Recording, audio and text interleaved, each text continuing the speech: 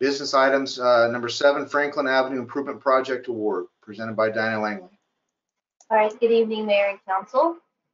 So we have for you tonight the award of the Franklin Avenue Improvements Project. Next slide, Carol.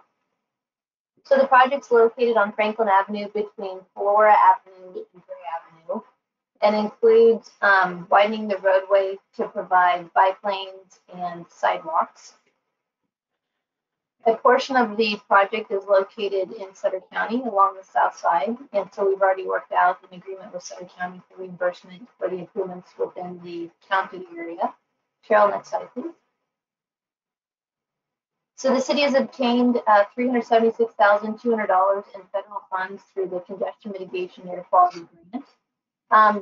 As all of you know, when you drive Franklin Avenue, it's in very poor condition right now, and there's some particularly challenging issues for bicyclists and pedestrians. And since this is the main route to Yuba City High School, we were successful in obtaining a grant to improve the roadways.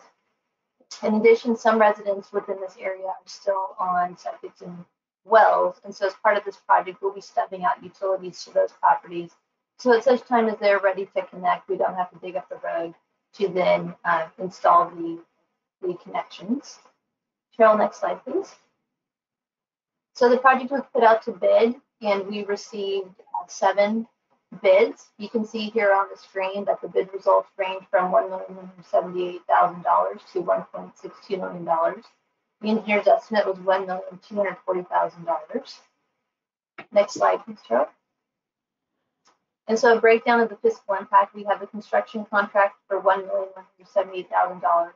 We're requesting $150,000 in contingency, which equates to about 11%, which I'll address on the next slide. And then construction management cost of $50,000 for a total construction cost of $1,378,143.22. You can see by the breakdown of the funding, there's multiple funding sources on this project. So we have CMAQ funds, Streets and Roads funds, CDBG funds as related to the pedestrian improvements, water funds for water stub out, and then wastewater funds for sewer stub out. So at such point as residents connect to the lines, we would be able to collect some fees. And then also we're going to utilize SB1 funds for a portion of the project as well. And as noted on the bottom, the county will reimburse us up to $122,852 for work within the existing county right-of-way. Next slide, please, Cheryl. So the reason that staff is requesting a contingency of 11% is that there are some variables, particularly with this project. You have an original concrete roadway that lies under existing Franklin Avenue. That can always be problematic when you have an old concrete street. Potential conflicts with many utilities, and the construction and tie-in of utilities with the properties. Next slide, please. So with that, it's staff recommendation to adopt a resolution awarding a construction contract to Darren Taylor Construction of Anderson, California, in amount of their bid, and authorize the city manager to execute the contract on behalf of the city, subject to review and approval as to legal form by the city attorney. And with that, I'd be happy to answer any questions.